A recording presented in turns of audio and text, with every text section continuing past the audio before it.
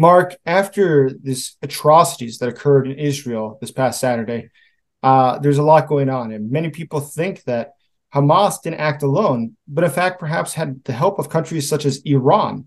What do you think about that? Oh, I think it's incontrovertible that the Iranians were behind this. This is part of the Iranian Supreme Leader Ali Khamenei's long-standing strategy, which is to surround Israel with a ring of fire on every border, which are terrorists, missiles, huge conventional weapons, and to squeeze Israel, to asphyxiate Israel. He wants to kill as many as Israelis as possible, and he wants to drive out the rest of Israelis who don't want to live in fear. So this is a long-standing strategy. We've also got, overwhelming evidence. I mean, there have been a number of planning meetings in Damascus, in Tehran, in Beirut, involving senior IRGC, Islamic Revolutionary Guard commanders and heads of Hezbollah, Hamas, Islamic Jihad.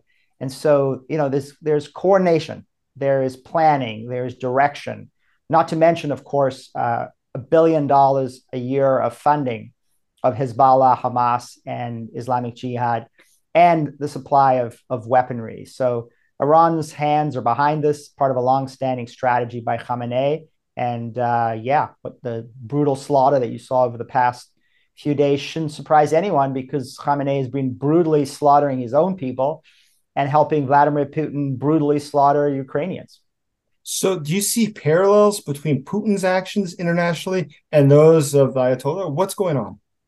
Yeah, I think there are many parallels. I mean, I think the first parallel is there's a perception by Putin and by Khamenei and other dictators in what I'd call the sort of axis of tyrannies, that they can push forward and all they will be met with is sort of American mush instead of American steel.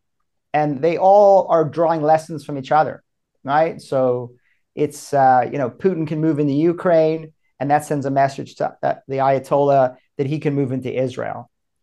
She is watching this from China, and there's growing evidence that she believes the United States does not have the resolve or the capabilities to defend Taiwan.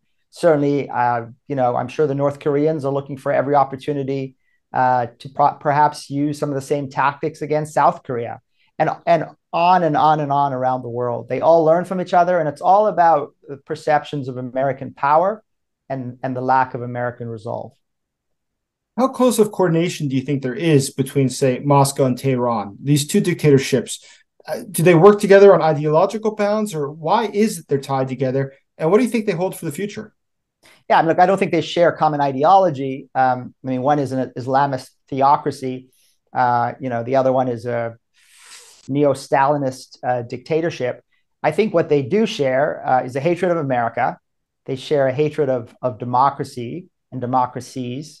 And they want power, and they are closely coordinating. I mean, there's close coordination between Iran and Russia on the military side. Obviously, the Iranians have provided significant quantities of suicide drones that Putin has used to massacre Ukrainians. In just a couple of days' time, the UN embargo on Iranian transfer and purchases of missiles will expire.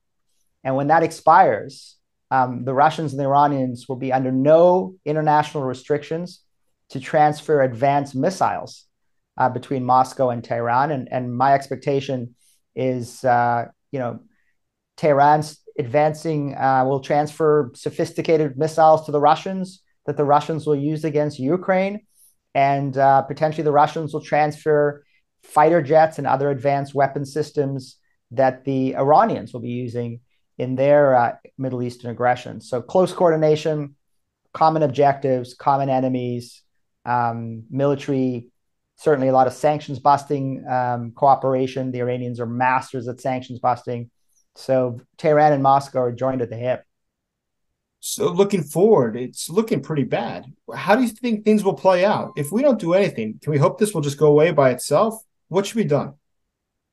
Look, I think what should be done first and foremost in the immediate theater, in the immediate coming days and weeks, I think the Israelis are now taking off the gloves. I mean, I think they've realized that, a over a decade policy of limited strikes against Hamas, of limited rules of engagement, of trying to desperately minimize civilian casualties as they hunt down Hamas targets and weapons inside Gaza has failed. That strategy has failed. Hamas has been empowered, emboldened, and supplied by Iran, as I mentioned. So they are now going to move in, and they have a objective of destroying Hamas's control over Gaza. I mean, I think Hamas and the supreme leader in Iran have badly miscalculated Israeli resolve and Israeli fury in the same way that Vladimir Putin badly miscalculated Ukrainian courage and Ukrainian resolve and Ukrainian fury.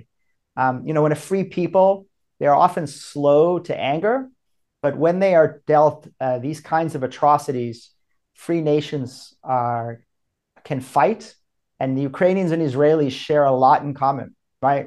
A love of life, whereas their enemies celebrate death, and a desire to be free.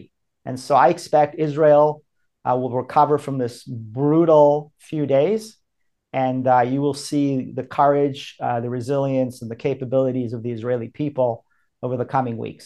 So that's about Gaza. That's the immediate coming weeks. I think the Israelis also want to demonstrate that anybody else who tries to inflict this kind of damage on them will suffer grave consequences. That's a warning to Hezbollah on their northern border, which is an Iranian proxy. It's a warning to the terrorist organizations on their eastern border. It's a warning to the terrorist organizations in Iran on their northeastern border. And there I'm talking about Lebanon and Syria. I'm talking about even Jordan. These are places where the Iranians are trying to use their proxies to circle Israel and to strangle Israel. Then, and I'll finish with this, the most immediate or the long-term strategic threat to Israel is Iran. And Israel, after it recovers from these terrible days, accomplishes its short-term objectives, will exact revenge on Iran. And that revenge will come in many ways. And I think the supreme leader has badly miscalculated Israeli resolve. So is there anything else you'd like to say, Mark?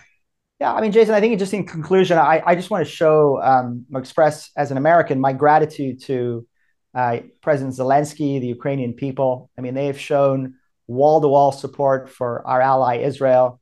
I think President Zelensky understands what Israel is facing, obviously the brutal attacks that, of course, his country has faced from Putin.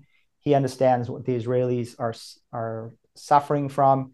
And I just think it's been a very important statement, both from the heart, but also for those of us who strongly support Ukraine and Washington. I think it'll be very helpful as we continue to beat back those people in DC who are calling for the US to cut off military support for our strong ally in Ukraine. Mark, that's fascinating. We appreciate your time. Thank you for having me.